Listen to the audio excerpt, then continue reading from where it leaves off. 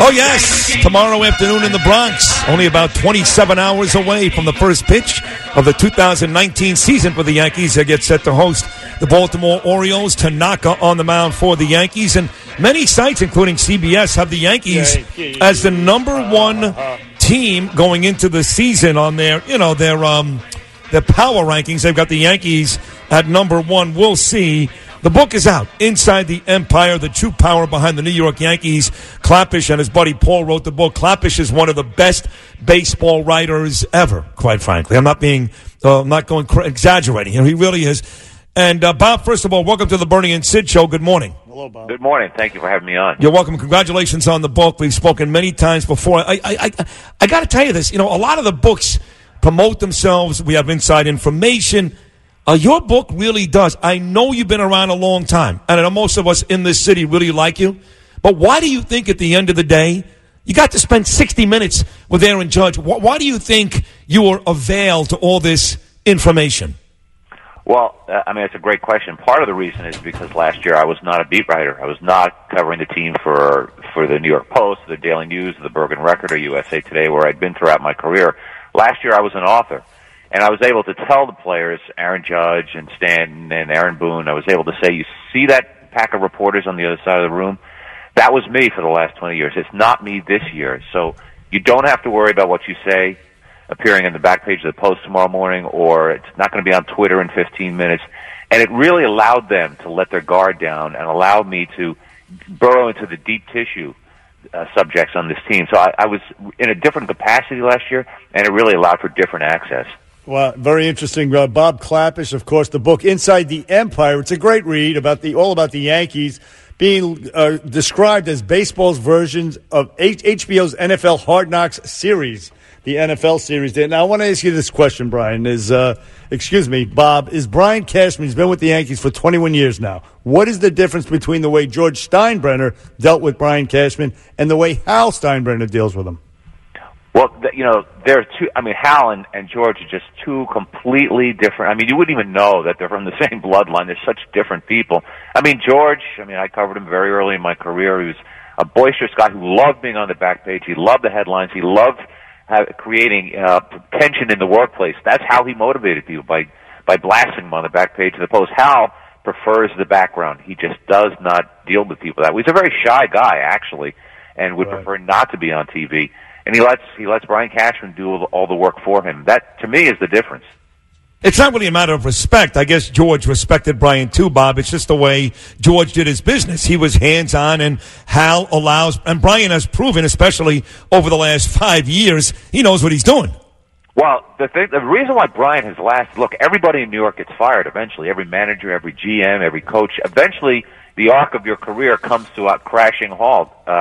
Brian is around for 21 years. It's unheard of in this city because he was unafraid. First of all, he was unafraid of George, unafraid to stand up to him. And second of all, Brian does not have an ego. He saw every other GM come into the job and say, well, I'm going to teach George a lesson. I'm going to do things my way. I'll make George see it my way. And Brian was smart enough to know that's not how you do it.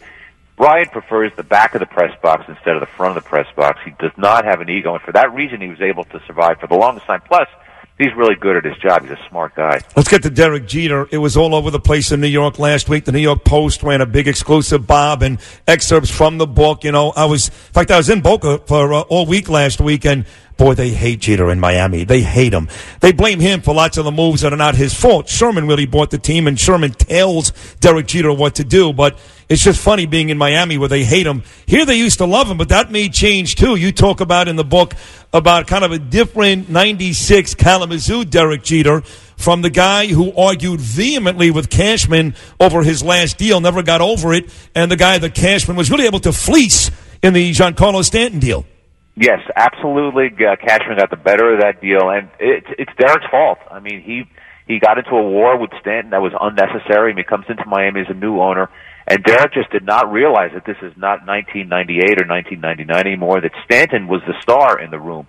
So he made two mistakes. One, he should have called Stanton to congratulate him after he'd won the 2017 MVP in the National League. He just should have done that. And two, he should have said to Stanton, look, we've got to trade you. We've got to break it down here. We've got to reduce payroll. Obviously, we can't afford your salary anymore.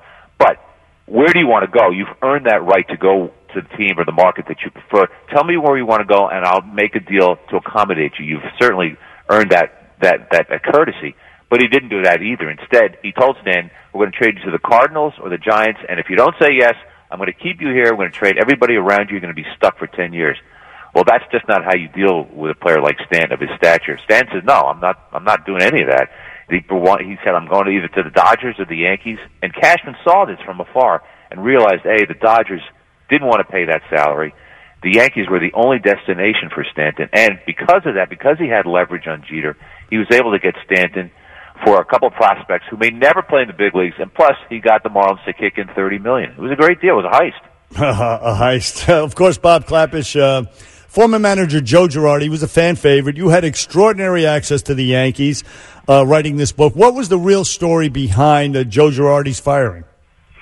Look, as we point out, that every manager, their methods, their communication skills, the way of communing with players in the clubhouse eventually comes to an end. I mean, Joe Torre in 2007 was not the same manager that he was in 98, 99. He had just gotten tired of fighting with George, and there were different players in the room. You know, you had Randy Johnson, and you had Kevin Brown and Gary Sheffield instead of the core four. So by 2007, Joe was done. You needed a different type of manager. And Girardi was the perfect guy. He was disciplined. He was organized. He was a drill sergeant. And it worked for a while. But after 10 years, his methods no longer worked either. The players no longer could relate to him. The younger players, especially the Latino guys, they wanted somebody else. And he had to go. I mean, that's why Aaron Boone, at the time, was the perfect replacement. The pendulum had to swing the other way again. True. Inside the Empire is the book, Bob Klapisch. And I got to know Aaron quite a bit down in Miami when he was a Marlin, believe it or not, years and years ago, and watched him on ESPN. It's kind of funny when you think about it, Bob, that he sat in the booth with Jessica Mendoza. He's now the manager of the Yankees, and she's getting a check from Brody Van Wagenen to help run the Mets. And there they were doing, right, ESPN baseball together. But you're right. Aaron Boone, I think, was the right guy. And, you know, he won 100 games last year. They won the wild card game. They got beat by a better team in the Red Sox in the playoffs, yet Aaron Boone was getting killed here the first couple of weeks when the Yanks weren't winning, and I thought it was silly back then. You know, look, you spend 5 minutes with Aaron Boone, you understand why the players respect him, and there is a great deal of goodwill between him and his clubhouse, and that matters a lot. For April to September, Boone is the perfect manager for the Yankees. Now, it still remains to be seen whether or not he can get that extra gear out of them in October. Last year, Alex Cora did, and Boone did not. But I think this is going to be a good year for the Yankees, for everybody. It's a second time around for Boone. It's a second time around for Stanton, and I definitely see an improvement. They're going to close that gap, that 8-game gap with the Red Sox. Now, Bob, speaking of fan favorites, Joe Torre, why wasn't he as revered and respected by the front office as he was by the fans? Well, mostly, well, it's two things. One, George Steinbrenner did resent him. He really thought that Joe was hogging all the credit for the core 4 years, for the 4 championships in 5 seasons. I mean, Joe came to New York as a .500 manager, and it was Steinbrenner that said, look, I got him all the players. I spent all the money. This was my team. He just happened to be You're being kind. He was clueless. Joe was the headline of the New York Post.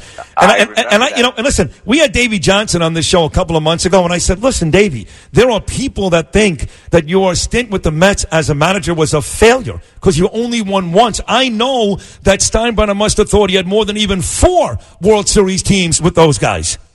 Well, that's true. I mean, there's definitely a sense of disappointment that the Yankees never won another World Series after 2000. After 2000, that they should have won more. But George did start putting different players in that room. It was just a different chemistry, and the formula that worked in the late '90s had been abandoned totally. And George wanted to fire Torre so many times. Cashman went to bat for him several times, and what broke his heart and really what caused the fracture between them is that Torre wrote in his book with Tom Verducci that Cashman had stabbed him in the back, which was just not true. Not true. Wow. And then he forgot to mention George at his Hall of Fame speech, Torre, which was great. Anyway, he said he forgot. The book is Inside the Empire, the true power behind the New York Yankees. Bob, it's an excellent, excellent book. You've outdone yourself. Congratulations. Enjoy the baseball. Thank you so much. It was my pleasure being on.